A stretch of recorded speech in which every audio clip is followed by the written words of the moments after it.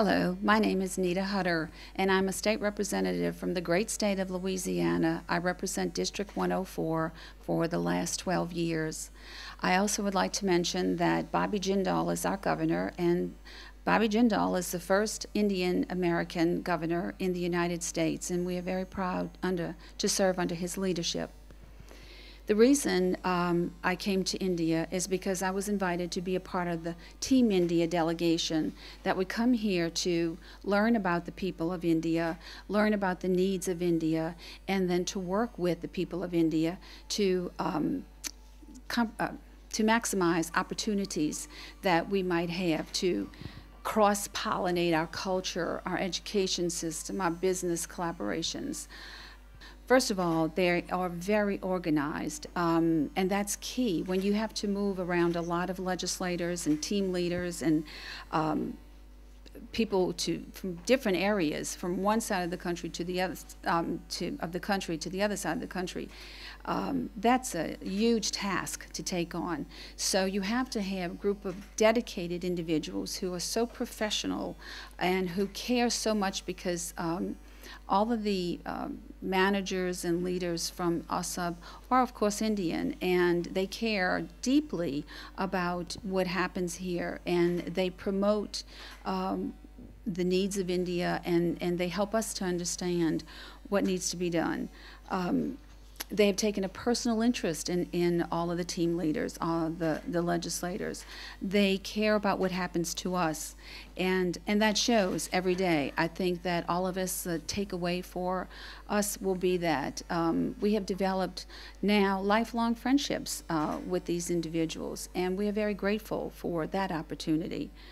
They have a great knowledge of what they do. They have knowledge of the politics of the country, the business leaders of the country, and they can process this delegation throughout this whole system. And I have visited India before, but never anything like this. It's a total eye-opening visit for me, and I think that again, I think another member said life will never be the same, and I believe that for all of us, that it will never be the same. The impression of India is very warm, friendly individuals. I come from Louisiana, which is a culturally diverse population, and the people of India are very proud of their heritage, but they realize that they are on the cusp. Changes are happening in India, and I think that they are exploring all of the opportunities that are available to them. And I believe that through the meetings that we've had, they are seeking partnerships as well with the U.S., and I think that will be really beneficial, not just to India, but to the U.S., to understand and appreciate the global economy. We have talked a lot about women and children in our discussions, and one of the things that I've learned is that the community college system is being developed here. I have been in the community college system for the last 20 years, so I'm very, very excited about the potential that affords India. That was something that I'd like to explore with them. We met with the Minister Sybil this afternoon.